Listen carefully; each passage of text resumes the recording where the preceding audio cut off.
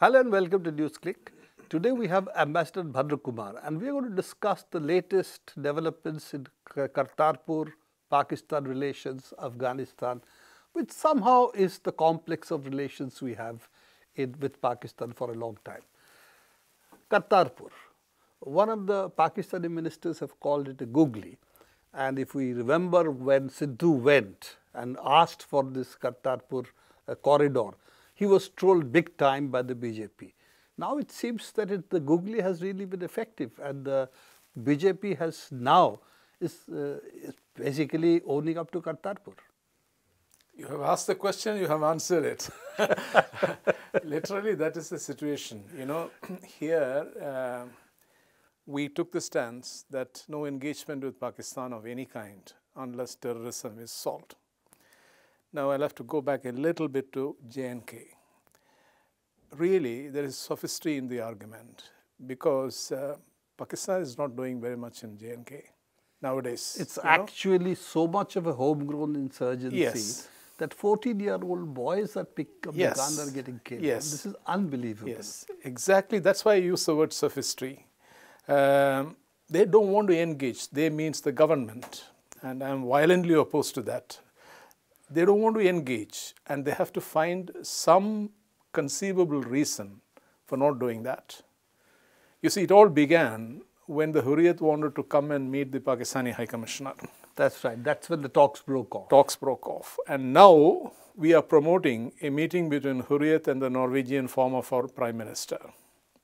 He visits them and talks to them, and he is a credible, well-known figure in international mediation. Now, we've swung to that extent. So you see, this whole thing has fallen flat.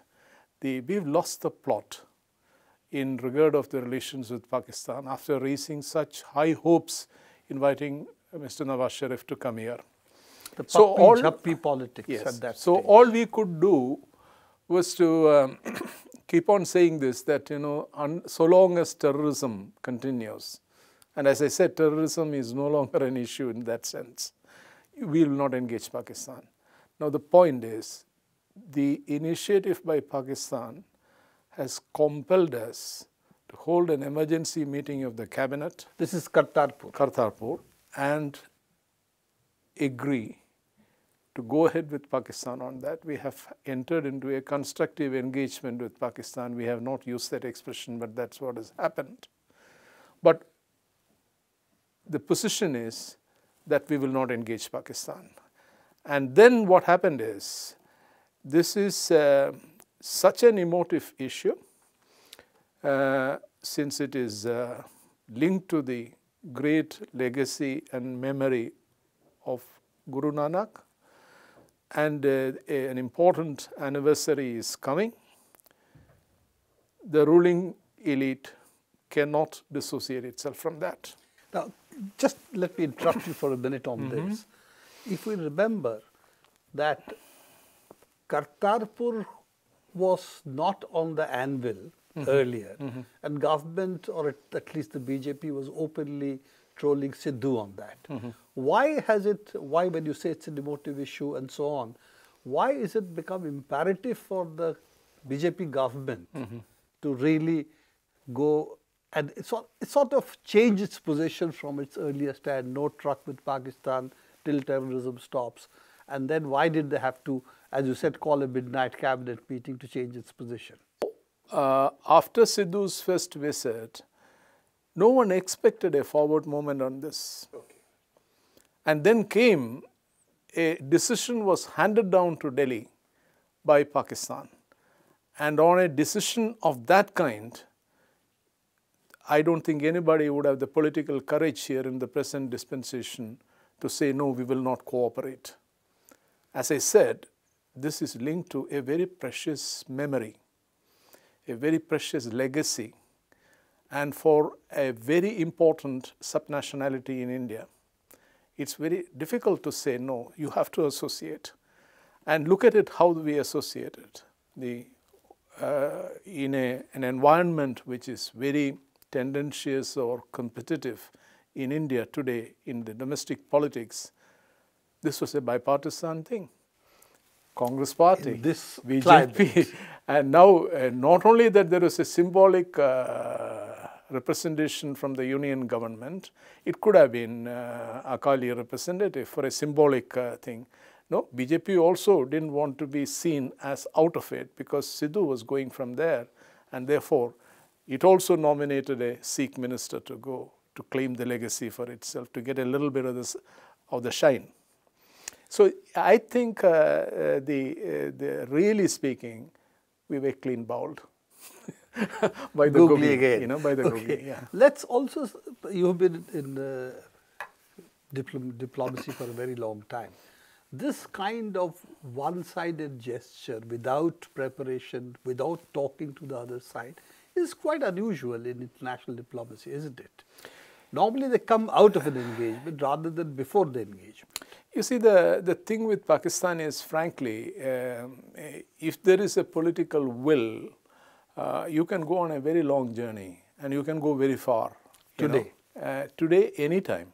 Anytime. Because I've written this also, because it's a paradox that this is a terribly popular topic for the Indian public opinion, a good relationship with Pakistan. And that happens to be the case in Pakistan also. Take a journey there, Prabir, and you go to a shop, you go to a restaurant, order a meal. I've lived in that country, that's why I'm telling you. If when they know that you are an Indian, they refuse to accept money. It's more than in India. Like, you know, I've experienced this, my wife going and stitching a salwar kameez, and then the tailor says, oh, madam, how can we take money? You're from India. You know, this is a kind of, it's a very popular that is quite true. thing. So Pakistan, preparations, enormous yeah. Public goodwill and is there. Also in Punjab, the Punjabiyat, the two Punjab should come, you know, together, exchange, you know, experiences. Now you see, this is where we should really discuss a little bit about the I mentioned, you know, the futility of sticking to the old stereotyped narrative, you know, because I read Pakistani press every day. You know, I mean, it's almost like reading Indian newspapers every single day. Iranian press, Pakistani press. Because I read it for decades altogether, and it's a habit. Now you could see that, you know, that there have been very meaningful signals from the Pakistani military. Of course, as far as the Pakistani political elite is concerned, India is no longer a contentious issue there. No one is fighting any election or any bypoll with India as a topic, you know. I mean, we look so immature here that even major political party like BJP and tall leaders drag Pakistan into, you know, the Indian elections. You'd be surprised after this, shall we say, a small semi-final, if you will, to the general elections in the 5 states. There were senior BJP leaders tweeting that this is a victory for Pakistan. So anything that happens in India, BJP doesn't win, apparently it's Pakistan. You see, the thing is the discourse in Pakistan, you see, that's why I'm saying that the changes that have taken place there, you know, that Pakistan is on a very different level now, you know. Their discourses are not about India. And I don't think the discourses are so much even about Kashmir or anything like that. The discourses are about they are not missing an opportunity, the chance of a lifetime they have to optimally make use of their geography, their immense untapped resources with this huge investment taking place from China, and the primacy that is attached to Pakistani policies by the international community, as evident from the U-turn that President Trump took. Has taken.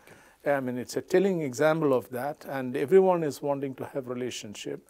The colossal failure of our policy to isolate Pakistan, which was, we now realize it is completely unrealistic and a futile effort to do that. So you see, they are on a very different journey now, you know, and I don't think we should have missed it when the first signals came 6 months or 1 year back from the Pakistani military general, from the army chief, seeking reconciliation with India, you know. And I thought at that time that without acknowledgement, some meaningful back-channel conversation would have begun. Now we are today talking where Imran Khan is openly calling the attack in Mumbai as an act of terrorism and saying that Pakistan has to get to the bottom of it because it's terribly important for the relationship also. And he called it, actually used the word terrorism. Then he says that, that there are things, where they are mulling over 2 or 3 ideas are in the air to discuss about Kashmir. And he said it's a little premature now to say that. And then he speaks about his meeting with Atal Bihari Vajpayee. All this after in and around the Kartarpur corridor situation, when the Indian journalists were there. They said about this conversation with Vajpayee, where it was again mentioned about, solution for Kashmir possible. So I think he just stopped short of saying that he has an open mind and he is willing to pick up the threads where Manmohan Singh government left them. Now, you made a specific point, I think that's very, very important for our audience, that Pakistan changing from perhaps a more India-centric policy earlier to a much larger engagement, and the economic corridor with China and the economic possibility of growth engagement with the global economy. All of this is as basically the critical elements have changed Pakistan's internal politics in this regard. Do you think Afghanistan could, in that sense, and Balochistan, both of the problems of Pakistan? Absolutely, you are very right. Succinctly, very succinctly, this transition in Pakistan can be described in one sentence. It's a transition from the complex of a national security state to one of regional integration. Now, it's a historic transition in that sense, and they have fairly successfully they have tackled the internal security challenges, and it's quite evident now that the Americans have been defeated in Afghanistan. And it's not a question of any longer salvaging the war, it's a question of pulling out of it without much humiliation. At the moment, 65% of the territory is under Taliban. It's gone, and I think fairly at all levels there is an awareness that this is a hopeless situation. And the thing is, the Afghan army, which is doing the fighting, is losing more men than it is able to recruit now. Okay, so it's just about sums up the security situation, the hopelessness of it. And even if they commit now 10 times the present strength, the Americans, for which nobody will take the political decision in Washington, even if they do that, the tide cannot be stemmed. Now the point is, the south and the east of Afghanistan have been practically lost. And all that can be said as outside the pale of influence of the Taliban are really the northern and the westernmost part bordering Iran.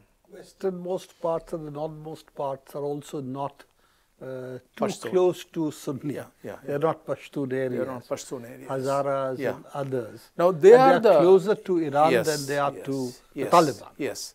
So you quite clearly now, this Trump's letter which I mentioned earlier and so on, it shows the desperation, to pull out.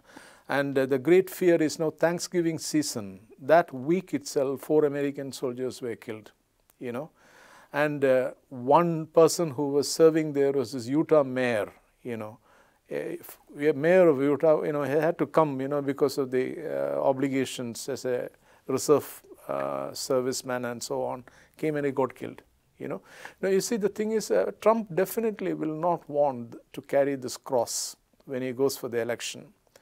So when you come to the geopolitics of it, it's easier to invade Afghanistan than to withdraw. History shows it, The Anglo-Afghan war onward, that is very difficult terrain. Now, we do not realize that the supply lines for the NATO forces and the American forces are all through Pakistan. Still. Otherwise, they have to be through Russia, and which is not exactly in friendly terms either. It's not friendly terms either, and it is exorbitantly expensive also. And now Pakistanis are not charging anything for this. You know, it's almost gratis. We are overlooking the role that Pakistan has in the Afghan situation today. And an orderly withdrawal from Afghanistan would be impossible without even the cooperation of Pakistan. So this is the situation. Do you see the rise of Taliban again in Afghanistan as a threat again to the nation state of Pakistan? No, I don't think so. You know, we can maybe have one full session later on Afghanistan because it's a profound topic. But suffice to say that the Taliban, in my understanding, I have dealt with them, the Taliban, in my understanding, actually belongs to this traditional Islam. Not to the Tehreek-e-Taliban, no, which is operating no, in Pakistan. No, and not to this variety Al-Qaeda, Islamic State, and which all comes that. really from Saudi Wahhabi Islam. Yes. In other words, they are not part of the global jihadi movement. They are actually Afghan-centric nationalists. And you see, despite the provocations from the Indian side in interfering in the civil war in these years, since mid-1990s, they have not really mounted any attack on India, you know, in India. And the attacks on the mission, etc., is something which is not only directed against India.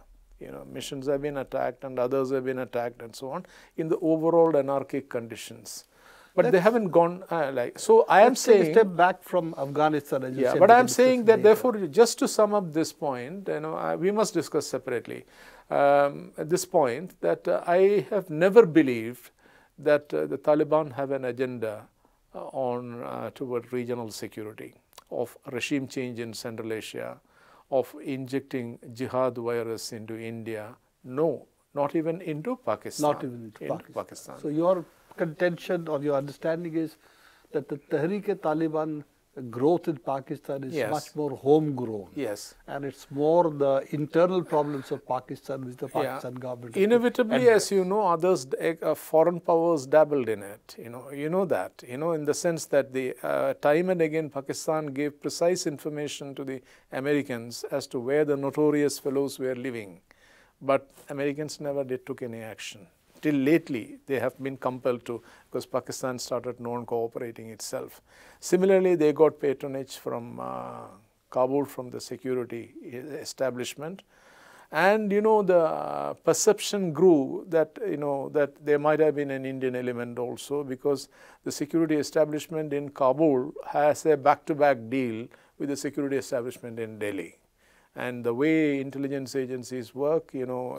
enemy's enemy is your friend, however that kind of thing reprehensible the might be. This lent credibility to the Pakistani propaganda, you know. And I really can't say to what extent there is an element of truth in it. And we can't... So without getting into the murky details which are not available to us in any case, what you were saying is Pakistan is at a crossroad, and both the military and the civilian administration under Imran Khan are looking to a different kind of engagement, and therefore this is a historic moment if India is willing to seize the initiative. Yeah, you know, this transition I mentioned towards regional integration, this also means that, when you look at it from the Pakistani side, there is also a lot of admiration, even though we run down, our own performance ourselves, and we are never fully satisfied with what we are doing, and we say it's all fudging statistics and all that. But when you look at it from outside, they think, that we have done in the last 10 years or 15 years, we have done remarkably well. Let us look at it, how the Pakistanis are seeing India. They have a problem with the peasant setup, in the sense that, the peasant setup, the ruling elite, BJP, and the forces which mentor it, the Hindu fundamentalist groups and so on, they are perceived as anti-Pakistan, anti-Muslim. And therefore, the sincerity of purpose of the peasant leadership there is a question mark about it in the Pakistani perspective. The question is therefore, having for 4 years, 9 months made Pakistan the key enemy and Kashmir as the major flag for, shall we say, rousing nationalism in the rest of the country. That's what really it was doing. Whether now they can reverse that and say, we are now the statesmen, we are going to reap the benefit of a hard political stand, and Pakistan is now coming to us, and therefore let us, our strategy has succeeded, could be a possible turn that the Modi government could take. That's to be the real question. I had thought that Prime Minister Modi goofed up. He had a good opportunity when Imran Khan was elected to really open it up. And to be frank with you, as an observer of Modi's style of politicking, I thought, with his panache for photo ops and grandstanding and so on as diplomacy, I thought, that he would build it up towards the end of this year to a SAARC summit, facilitating a triumphant visit to Pakistan. Their calculation was to use Kashmir and Pakistan. That's what I'm saying. Now the point is, if they had been imaginative enough, there was much to be scored out of a thing like that. Peace rather than war. Peace rather than war. Now, even former army people, generals, have written that the surgical strikes are a joke, that it had no effect. Now, the point is, nobody believes. Number of, killings on both sides. Yeah. Both of militants and Indian Army security forces have risen in the last 4 years. Now, you see, the point is, your kind of thing which you mentioned, that the government can brag that they brought Pakistan down to their knees, there is no empirical evidence showing that. And Pakistanis are not down on their knees. By God, I can tell you, they are not really begging us anything, They want engagement. I'm quite completely in agreement with you. But, bragging rights are in Facebook and WhatsApp. And let's not forget that. The second point I want to ask you, this is really my question. Do you think Pakistan will engage at this point with the lame duck government? And suppose it loses, then they have to start afresh. So will they do that, or they will sort of say, okay, let's talk, but really not lead to a solution till the elections take place? You see,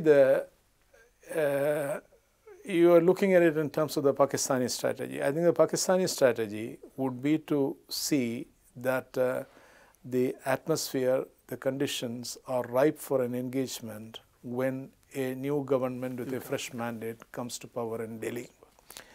So they will have to manage between now and that point. And I think from the way they are doing, they will do it with a constructive spirit. They are not going to vitiate the atmosphere and bring matters to a kind of a big stalemate or impasse at that time. They would rather gain out of a good climate building up. Take Kartarpur. Now, we had a certain kind of bipolarity in India, that when BJP is in power, Congress would snipe at BJP. When BJP is outside, it would snipe at Manmohan Singh. We saw that when it comes to Pakistan, because there's always consolidation of voters, this is useful. But now the point is, that's not going to be possible, because on Kartarpur, everyone is on the same page. So I have a feeling that it is a brilliant move by Pakistan, even to bring about a consensus, national consensus within India about engaging Pakistan. Secondly, as I mentioned earlier, they have, to whatever extent they might have been involved in the valley, they are no longer doing it. And there is open admission by knowledgeable people who feel the pulse in the valley and who are terribly experienced, like Mr. Dulat. For donkey's years, he dealt only with this subject. And if he says that he sees no Pakistani hand any longer there in Kashmir, nor the Kashmiri people hankering for, a union with Pakistan, then it's quite clear that, that there is, if at all there was a Pakistani interference, that is not there today. And then this Kartarpur initiative, this one. Then, day before yesterday, in the National Assembly, Pakistani Foreign Minister Qureshi made a statement. I don't know Indian press reported it, but it was a major statement he made. He has sought cooperation from India in Afghanistan. That's a big step. That's a complete change. It's a big change, And why did he say that? He said Pakistan recognizes India's influence in Afghanistan, and therefore India's cooperation is useful for Pakistan. So I think you see the changes that have happened. Huh? So let's hope that these changes that are happening, both in Afghanistan, in Pakistan, the economic corridor, Balochistan, all of this take the subcontinent, South Asia, in a better direction, because I think we are all waiting for that. The point is, we have discussed the positive things, but equally there is also the negative things. Like, we both agree that on the economic side, there isn't much to be done now by this government that will make a change in the political climate. I am afraid that other things may happen. I hope they are known, because as a patriot, as an Indian, a law-abiding citizen, it's the last thing you want. But the kind of thing that happened in Bulandshahr, it really gives you a creepy feeling as to, when faced with the specter of a defeat of the kind that, on the 11th, we saw, anything may happen, One shudders to think what all can happen. Now, if that kind of a thing happens, then of course all the bets are off. Then all the bets off. But otherwise, we have hope. Then the thing is, always there is this problem of interest groups. Prabir, unless you are of an extraordinarily high level of erudition, you don't admit mistakes. Of course. And because you must be a very enlightened person to admit that you can make mistakes, And then here the point is, there is also a gravy train running, And again, as part of the establishment, I have seen it, how well looked after these people who are involved in this business of the insurgency fighting and so on in Pakistan. So they are stakeholders in a certain way. And you already saw in the downstream of the Kartarpur corridor, the old narrative being rehashed and reproduced again, that Imran Khan is not a free agent, that he is a progeny of the military and so on. In that case, earlier time, the narrative was that what is the point in dealing with Nawaz Sharif because he doesn't get along with the military. Now the point is, the complaint is they get along like a house on fire. So I don't know where the problem is. If you are not. So you see, there the thing is, you're unable to change out of that narrative. You are entrapped in it. You are a captive. And now there must be, therefore, a strong political leadership with a certain sense of direction, which Manmohan Singh had. That kind of a leadership with a sense of direction is necessary. Considering that, if for some reason it is the same ruling elite which is going to run India for another 5 years after the next 2019 poll, well, you must understand that the correlation of forces remain the same. It is the same forces, same groups, the fundamentalist groups which would be mentoring this ruling elite. And probably if that were to happen, then you will see, a surge even in that direction. So you see, there are therefore, one can only be at best cautiously optimistic. There are very many negative factors also. Thank you very much, Ambassador Bhadrakumar. This is all the time we have for today in discussing this issue. Cautiously optimistic, hope yet, but problems also on the horizon. Thank you very much. Please keep watching NewsClick. We'll come back to you with this and other editions of our news.